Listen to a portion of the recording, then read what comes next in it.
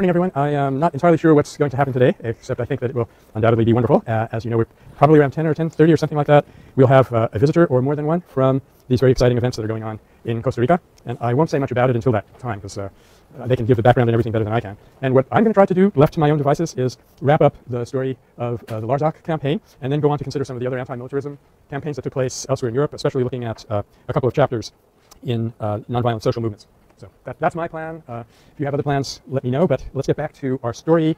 We were approximately, I actually have a couple of announcements also. There's tonight at 7 p.m. there's a concert benefiting Neve Shalom Wahat al-Salam, which is at biracial high school in, well, the oldest of its type. This is an interesting kind of nonviolence institution that we haven't, I think, touched on yet.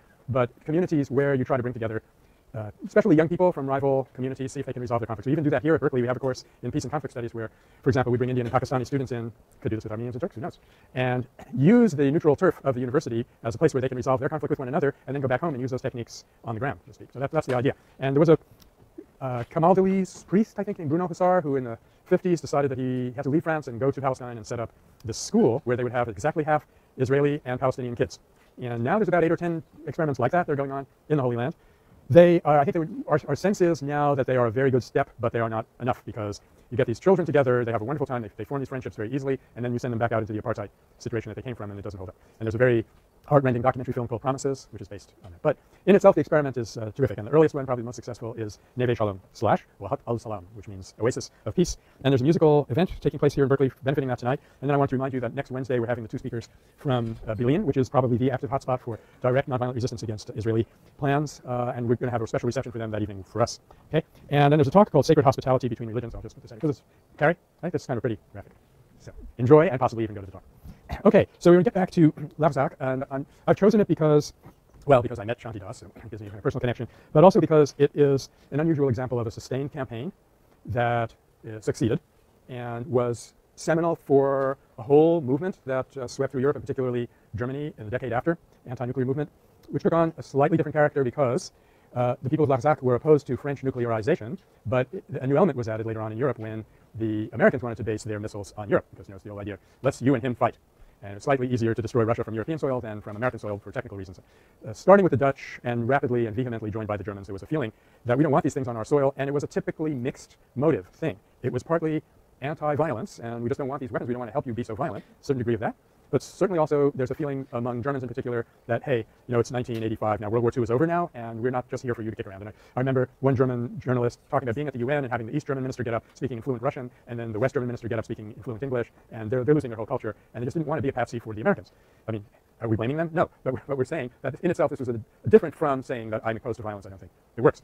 Anyway, it got very big, and it did prevent the deployment of some missiles, and all of that came from Larzac. Other things came from Larzac also, and in other ways too. It kind of helps because it seems to represent every major issue that we think is important in the development of nonviolence since Gandhi and King, and we did a very good job last time spotting these things as they came along. So let's just continue. I was down to November of 1978, and 2 things happened almost simultaneously. There is a foot march to Paris, constantly going up to Paris from the Larzac Plateau in the Dordogne, and that was a march of 710 kilometers, which is, you know, not a joke. It's a little bit longer than Gandhi's March to the Sea, and people knew how to do that by then. And at the same time, there was a judicial order issued that people had to vacate the land that they had designated to take over for the expansion of the military base. So there's an expansion, an escalation, I guess, what I'm looking for, escalation on both sides. In response to this, 13 men and women get together in the Cathedral of Rodez. I should be putting some of these words on the board, I guess. I think it's feminine. Amy, is it La Dordogne or Le Dordogne? Yeah. La? Okay. Anyway, La Dordogne, and that's the region that we're talking about. And of course, that's the department, and the commune is Larzac. And one of the capital cities in the area is Rodez, and it has a cathedral there. And so 13 men and women gather to go to do a fast in the cathedral. At this point, fasting and demonstrations spread rapidly, and that's one of the things that you really want to happen, but it's so very difficult to predict and control. And it spread into 100 departments. We have people doing sympathy fasts and demonstrations and so forth. So, by the way, Alex and Amy have just done some wonderful contributions to the Meta website, so I want to reinforce that as a useful resource for us. But what makes the connection in my mind now is this question of the fast. We discussed it a lot last semester. It's considered the most powerful technique in the arsenal, if you want to call it that, of the nonviolence repertoire. The most powerful thing that you can do is lay down your life, and one way to do that with enough time that the opponent can respond is by fasting. You know, it's not like dousing yourself with gasoline, and by the time they know about it, it's all over, and you just made this statement, whatever kind of statement that is, and that's something we can also discuss. But for fasting, it was a technique that Gandhi used often, probably about 12 or 13 really major fasts that he went on, and in the course of his career, he developed a regular set of guidelines for doing it. And So the question before us is, did these people do the right thing? Was it the right guidelines? So did they follow the rules of the game? And again, we're trying not to be judgmental, we're trying to be analytical, because A, who are we to sit in judgment on people who are, losing their livelihoods and risking their lives to protect it? We're not sitting in judgment on anyway. Anyway, our judgment on judgment is that it's not acceptable, but we want to be analytical. The other reason that we want to be analytical rather than judgmental is when you're writing your papers, this will be a very important modality to keep in mind. Okay, so Catherine, you want to start us off? Okay, that's a very good question too. Are we talking about the 13 original fasters there in Rodez, which is sort of the spiritual capital of the movement at this point, where it intersects with the public, or the other people who joined them? I guess we're talking about the whole enchilada. Michael?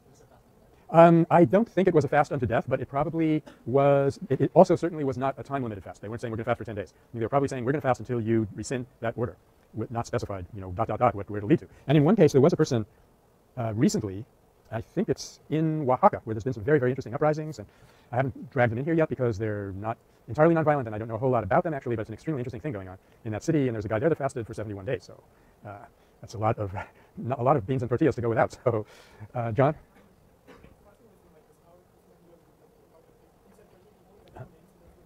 Interesting issue John is raising here. Again, it's one that I hadn't considered, but I'm not proud. Yeah, inherently, for fasting to work well, it should not depend on numbers. There are times when groups have to do it, like Guantanamo, like Long Cache Prison, which we talked about last semester in the Irish uprising, and we mostly decided that was not according to the rules of the game. But inherently, a human being has to make this decision for him or herself. I mean, the one thing you absolutely cannot do is coerce other people into fasting, right? That would be completely backfire. So it's a deeply personal commitment that has to be made. And that leads us to the first criterion, I suppose, which in the famous list of 5, the one I'm putting first right now, is that you have to be the right person to do it. And that means two things. It has a strategic interpretation and it has a principled interpretation.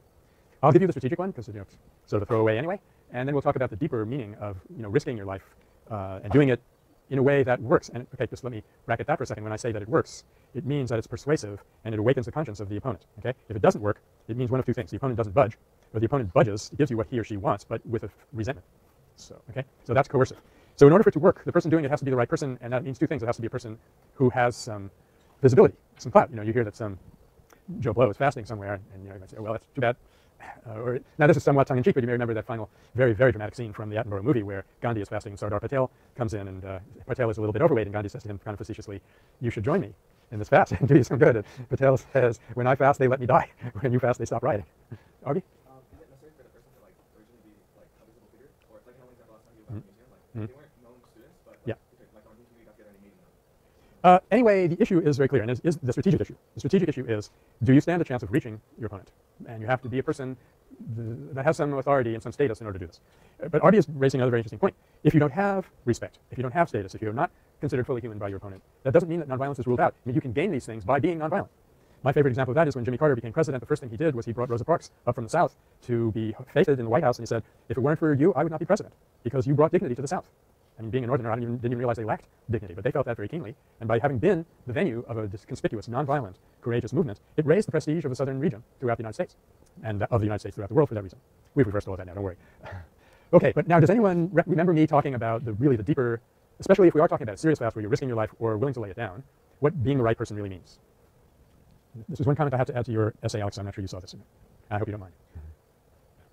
Does anyone want to venture a thought about that? Let me, while you're thinking, let me share with you a story, and if I've already told you this, I apologize in advance, but that's how it goes. I'm pretty sure I did tell you about it actually not long ago. A friend of mine was in Vietnam. He was polluted by Agent Orange and contracted a brain tumor and was being kept alive on life support, his wife and his daughter visiting him every day. And at one point he says, okay, this is enough, I don't want this anymore, unplug me. So they unplugged him from his life support, and guess what, about 5-6 hours later he comes roaring back saying, plug me back in. So what am I getting at here, John? It has a lot to do with the fact that Gandhi had a little voice from God telling him to do this. But suppose you don't believe in God, God forbid, or you don't believe in God as an external speaker. How could we interpret this, Joanna? Yes, that's what I was getting at. Did you want to add something? Yeah. You're strong enough to overcome or have some actual control over your will to live, which is a very difficult thing to reach. You have lots of people. Well, here's another story, just to drive the point home. That's what teachers do. They drive home points. There was a British retired military person who was living in a spiritual community in South India, where one of the greatest sages of modern times was the saint there, Ramana Maharshi. And this man, Colonel Osborne, was riding his bicycle on the top of Arunachala, which is a pretty high little mountain for Tamil Nadu, and he started back for the ashram, so he's heading his bike down the hill, and as he's shooting downhill on his bicycle, in a very good mood, he felt sort of blissed out. And I mean, after all, you're living with the greatest saint in India, there's a lot of things to feel good about. There's a sweet little daughter and all the rest of it. And up comes the 2 o'clock bus, trudging up the hill about, I don't know, 30 or so miles an hour maybe. And Osborne, so the idea dawned on him, I'm in such a good mood. All I have to do is on the handlebars, I could end it here. I don't have to be unhappy ever again. But he didn't, for some funny reason that he was not in touch with at that moment. And he got back to the ashram and he asked the guru if he did the right thing. And he said, you certainly did the right thing, not to kill yourself, because on the surface of your mind you were blissed out, but as soon as the body started to really be pulled away, you would have panicked. And you would have been really desperately sorry that you had made that stupid move. So I'm emphasizing the seriousness of being able to voluntarily put your life on the line at such a deep level that it's a meaningful choice, and you are not at some point in the process going to say, I give up, bring me some granola, this is all over. So that's the first criterion. Let's just run through all 5 of them and then we'll see how we feel about these fasters, though to be sure we don't know a heck of a lot about them. Yeah, Andrea.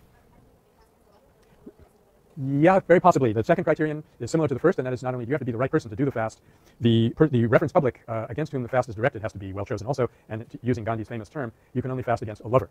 That means somebody who cares whether you live or die, so that they're going to be reached by this. And while we're at it, it's perfectly possible that that criterion wasn't met here because it's hard to gauge the attitude of the government and the military at this point.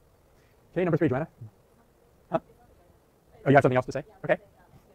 Yeah, no, okay. Well, I mean, this could be number 3, number 5. It doesn't really matter. Remember, I'm a humanities person. I can't handle numbers larger than 4 anyway. But it has to be a last resort because it is so liable to misinterpretation, because it can exert a lot of power on the opponent. And in all things concerning nonviolence, you never want to go faster and harder than you have to. You always want to give the opponent the maximum choice to get it, to wake up and say, oh, now I understand. And that way you've got a real persuasion, and that's permanent. And in fact, if I had a little checklist of 3 or 4 things that I would tell the peace movement, which I do actually, it's called my website, one of the things I would constantly tell them is the timing. Don't go faster than you need to, because then you're implying that the opponent will not listen instead of giving them the maximum opportunity to listen. Okay, so it has to be the last resort, and we'll go back systematically consider whether we think it was or not. 4th criterion for now. Okay, hold on a second, Catherine. Did you? It has to be a doable demand. Yeah, I mean, it has to be realistic. I always talk about these 2 people who fasted in Washington, D.C. to get Gorbachev and Eisenhower to stop the arms race. You know, that's just not realistic. You've got millions and millions of people, billions and billions of dollars are all this very intense momentum to do this thing. You can't just expect them to snap out of it. And okay, we've got one more. It's going very well. Yeah. Yes, it has to be consistent with the movement. So you think of those Irish hunger strikers in Long Kesh. Here they were out, you know, dynamiting probably Catholic churches and kneecapping people, all of this rather not nonviolent stuff. And then when they had no other recourse, suddenly they're going on a hunger strike. Well, you just can't expect that to be very impressive. Okay. Well, let's start with the last mentioned criterion. Look to you like this was consistent with the rest of the movement. I'm seeing nods of approval. I guess the camera's not picking them up, but yes, they're all nodding in approval. I think this is a no-brainer, this one is, because this is one of the most uncontaminated, in accordance with Napler's law, uncontaminated nonviolent campaigns that we're ever going to be considering this whole semester. There, as far as I can remember, having read a fair number of accounts of the Larzac campaign in the whole 9.5 years, I'm not aware of even a single episode of violence by any definition, except maybe, of course, what goes on in the heart. I mean, we're not saying that people didn't have any resentment or stuff like that. But in terms of behavior, there are no Molotov cocktails we need to worry about, as we did with the Intifada. There is no ambiguous stone throwing where we have to decide whether this is defiance or an attempt to harm. None of that went on, thanks to our hero, our leader, Lanza del Vaso.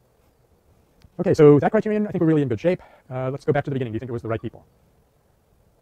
It's sort of a trick question in a way, because how the hell would we know? I mean, we really have to know those people and know something about them. I mean, this whole theory that nonviolence is possible at a deep and sustained level is predicated on the fact that ordinary people are capable of rising to incredible heights. And we know that when challenged, people can do that. Again, my iconic anecdote in this regard is a woman in San Francisco, her son, her little young 4 or 5-year-old son is playing outside. Suddenly she hears a huge noise outside. She runs out, a car has tipped over, her son is pinned under the car, and everybody's running around panicking. They didn't have 9/11 yet. What are we going to do? Get a crowbar, call a tow truck. All these big strong men are running around like chickens without their heads, wondering what to do. The mother ran over to the car and grabs hold of the bumper and picks the damn thing up by one end, so the men can get her son out from under. Then lets the car drop and probably collapsed at that point. But if you had asked that woman, can you pick up a Ford Falcon? She would say, no, are you crazy? I can't even pick up a Chevrolet Citroen or a little Fiat or maybe a skateboard, but that's about it. But you know, when put to it, as Shakespeare says, we can do incredible things. So I think we'll just have to leave that one a question mark. There may have been among them people who by that time were so committed that they felt that this was a question of do or die, and they could carry that down to a deep level in their consciousness, and they may have been right. It gets more dubious as the circle spreads out to the wider and wider people. Okay, that's 2 criteria. We've already heard from Joanna that she doesn't think that the regime was a lover. Wasn't that you who said that? No, okay. We're all one anyway. We're going to get one big grade at the end of the semester once I decide what it is. But yeah, probably not 100%